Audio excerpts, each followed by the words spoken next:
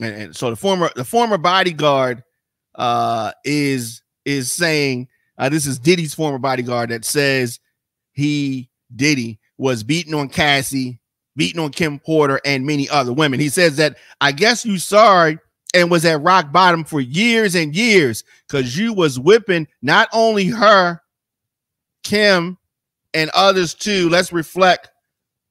Harlem to Hollywood soon come. All right.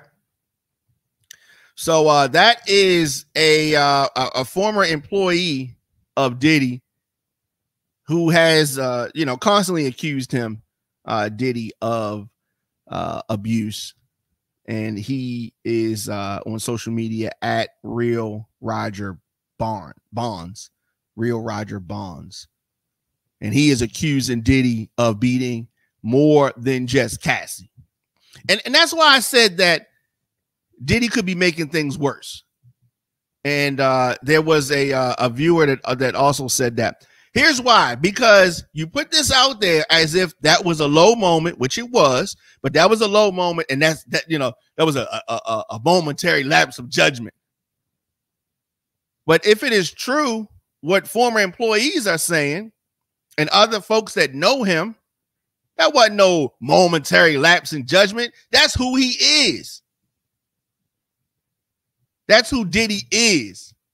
All of these years, we've been dancing to music stamped by this guy for years and years.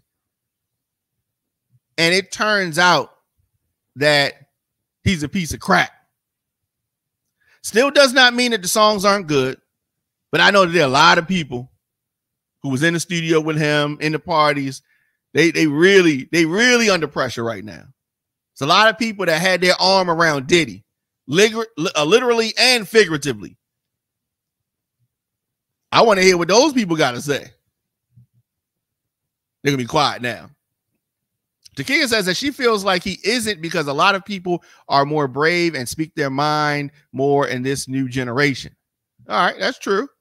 She also says, why didn't he just let his PR team handle it? Why did he have to speak on it, not his team? Usually PR does the cleanup. That's true. I don't think any PR wanted to mess with it. But I also think that he probably was advised by someone, but I think that the statement was written. That's what I'm saying. Statement was written.